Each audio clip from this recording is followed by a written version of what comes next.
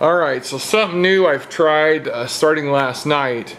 This is KODI, or KODI, you call it whatever you want, KODI. It's home theater, home television, HTPC software. And the other one I was using, I forgot what it's called. It would just hang up every time a show would come on. So I opened KODI and installed HDHomeRun, which is what my digital TV tuner is. And so here it is, and it stalls, I'm sorry, it pauses and goes and forwards and reverses. It's really wonderful. And the counter up at the top tells you, I'm not sure, I've seen different numbers on it, but it tells you how much you're paused. And by pressing forward, let's see, that's T. Forward, no, maybe reverse. Let's see here. Guess you can't do it when you're paused. Let's try it on. See that? It's working toward that. Little circle's going 2x, 4, 8, 16, and 32 times speed. And then forward, it has the same options. And that's how you get through your your pause. So anyway, it works pretty good. First night I've really tried it, and I'm pretty tickled about it. I used shoot, what's that other one called?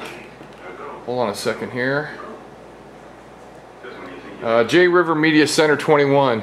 I've used 19, 20, and 21 for years, and it's just not, it keeps hanging up in the middle of a show. And some of these shows like Coal Shack that I like are only on once a week, and I got really tired of that, so I have to try something else. Plus I was paying for each new revision. So this HDHomeRun add-on is $35 per year. Comes with a really good TV guide. Let's see if I can show it to you.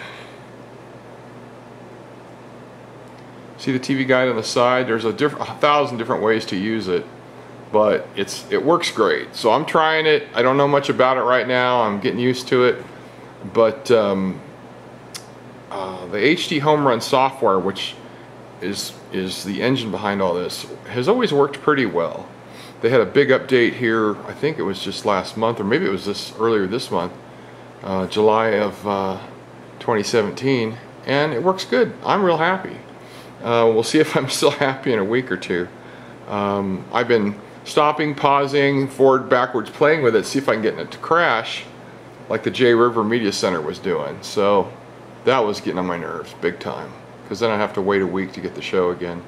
So anyway, just thought I'd show you an update of something I'm experimenting with.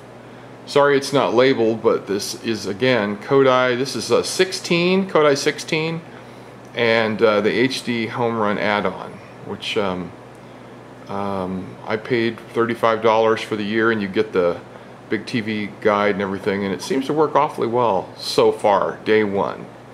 We'll see. Thanks. See you. Bye.